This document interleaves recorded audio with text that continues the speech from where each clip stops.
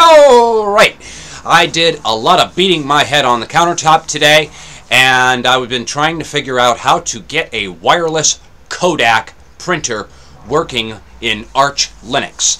And I finally found that solution, and I'm going to do that right after I roll the intro.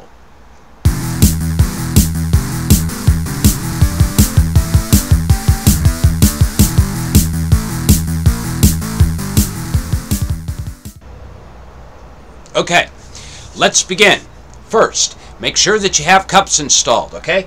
And that is by typing Pacman -S cups. Alright, I already have it installed, so I'm not going to bother installing it. Alright, also, you're going to need to make sure that you have the Kodak ESP drivers installed as well. So we're going to use Yourt.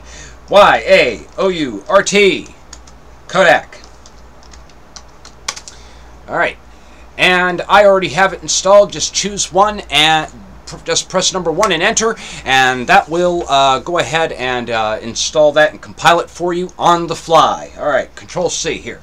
Alright. Now, to set up the printer, you need to get into your administration panel, which is right here. Let me go ahead and zoom in on this. Point your web browser to localhost 631/admin. Alright, now we're going to add a printer. This is good for any Kodak printer, as a matter of fact. Right, now make sure that you have your printer connected to your home network, and you will see it in the list. You'll see other network printers, and you can see mine, which is the Kodak company printer, is here. So we'll select that, press continue. Okay, now you're going to need to add the following line. The information provided in the documentation is incorrect. Believe me, I've been for 3 hours trying to figure this out, and that's why I'm bringing this information to you right now. Okay, we're going to type in socket and the IP address for the printer on the home network. Now, if the power goes out and your router assigns a new address, you'll need to check that on your printer, and it will tell you the new address, so you can just simply modify that to your needs. Okay, press continue. All right, then of course we're going to name it Kodak. The description of it is this, and the lab. All right, and we will press to share this printer. I want other people in the household to be able to use my printer as well. Okay, and then now you're going to need to provide the PPA pile, the PPD pile. Ugh, too much coffee today. You need to provide the PPD file from Yourt, and that is located in User Share PPD C2ESP. Select your model from the list. Alright, add printer.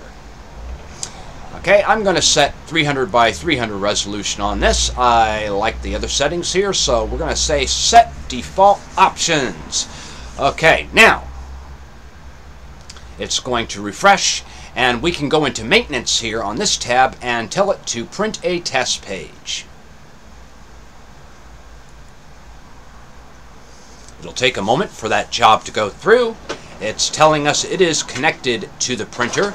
And then, of course, you can hear it running in the background. Of course, it does pause for a moment. Now, I also installed this in a virtual machine, but it's not practical for me to fire up a virtual machine every time I have to print something, really, you know. But we can hear it printing right now.